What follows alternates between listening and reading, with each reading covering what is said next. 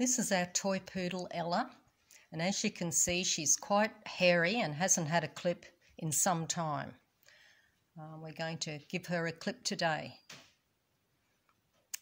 Here I'm using a number 10 blade on the clippers, and I'm going away from her head towards the tail area. What I'm attempting to do is get the worst of the hair off first because she is so hairy. And of course, prior to this clip, she was washed and conditioned. And I found that dog conditioner, helps the blades go through a lot easier. Makes a much more pleasant experience for the dog. Of course, the dog has to be completely dry before you start the clipping.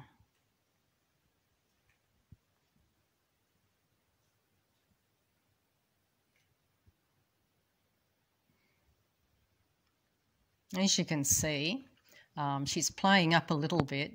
Some people and dog groomers have special harnesses that they put the dog in to help with grooming. I've never used one. Usually she's not too bad, but she is being filmed today and she can see my husband, so she is playing up a little bit. You can see now that even though you're going away, from the head to the tail, in certain parts you have to change direction. That's all some of the hair that's come off Ella, which looks more than her, doesn't it? And the clipper oil that we use on the blades and the blade wash. So clippers. Now here I'm cutting Ella's fringe. I use some scissors, and you comb the fringe down and then cut across. And with the ears, I comb the ears out completely, and then with the hair between your two fingers, then I snip across.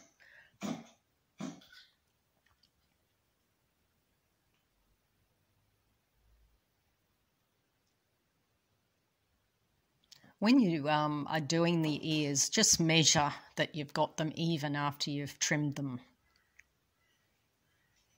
That's what I'm doing there. You can sort of see, you get a good idea of if they're pretty even or not.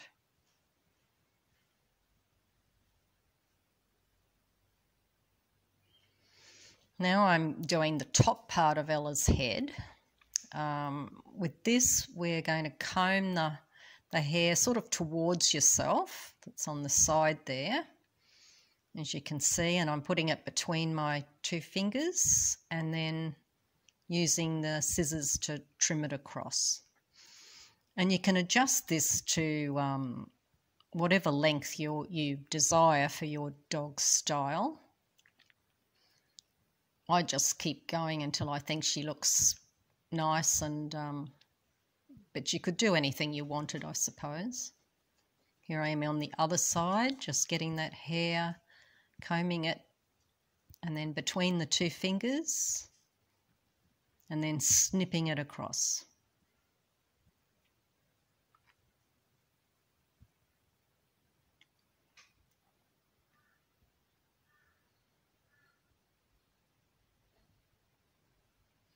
There's quite a bit of excess hair here too, because she has not been groomed in quite some time. So I'm just getting rid of as much as possible because we have a very hot, humid climate in Queensland, and that's going to be coming up very shortly.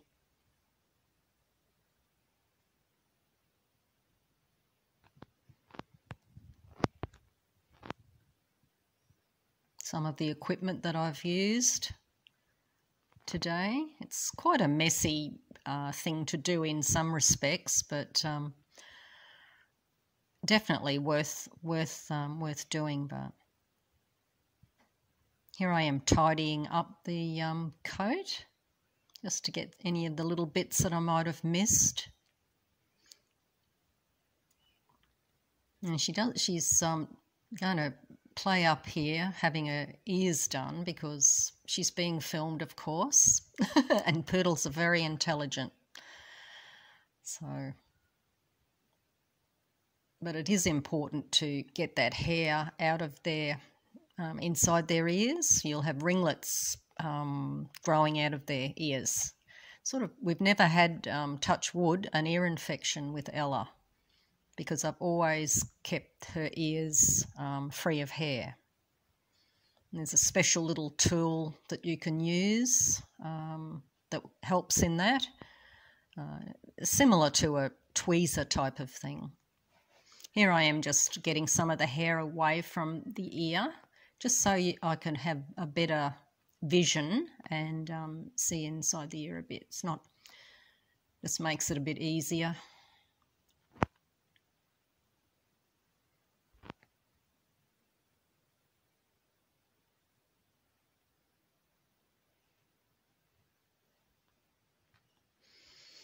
I'm just doing her little tummy.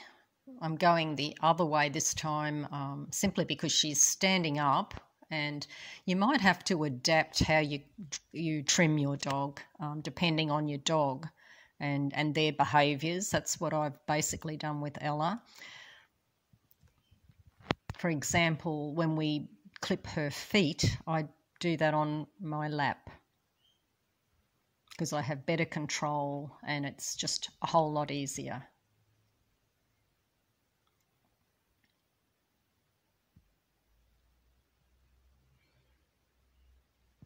Here we're using a number 10 on the face just to get the worst of the hair off. And you can see I'm sort of holding her face so I've got full control of where she's going to put her face. Just watch when you're clipping the face that your dog hasn't got its mouth open, just in case.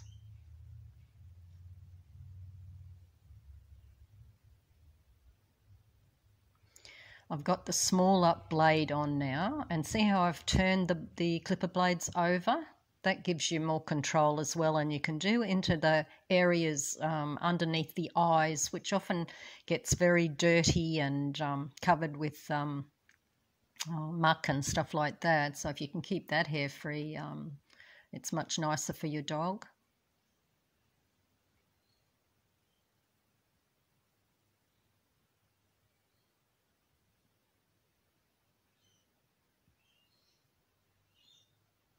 And we're just doing between her eyebrows, which you can do with these little clipper blades. They're very handy for tricky areas, and toy poodles are very tiny, so you sort of need something small. I use the same blade when I'm doing her feet, which will also have ringlets growing out of them if you don't remove the hair off the feet, and that can become quite dangerous if you don't do that. They can slip and dislocate a hip or, you know, something worse.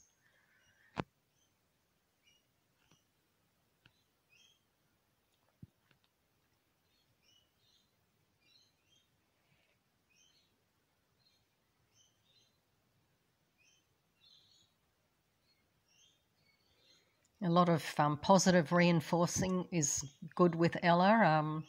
Some people use treats with their dogs to reinforce the positive, but I just tell her she's a good girl and she's doing well, and speak softly and gently to them while you're clipping them. That really helps.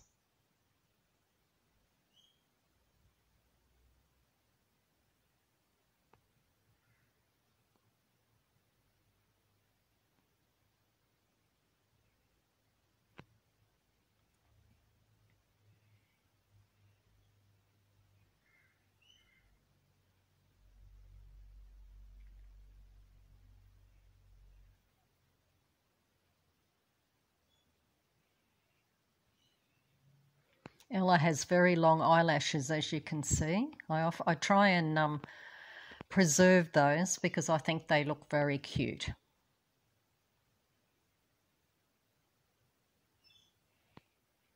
That's the advantage with clipping the dog yourself. You can do any style you like, and there's lots of different ones. You can find various books and things like that that have different styles that you can try.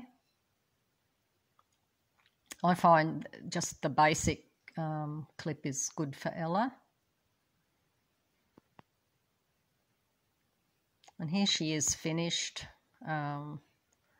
Very happy that she's had her clip. Going to go and show her sister her new hairdo.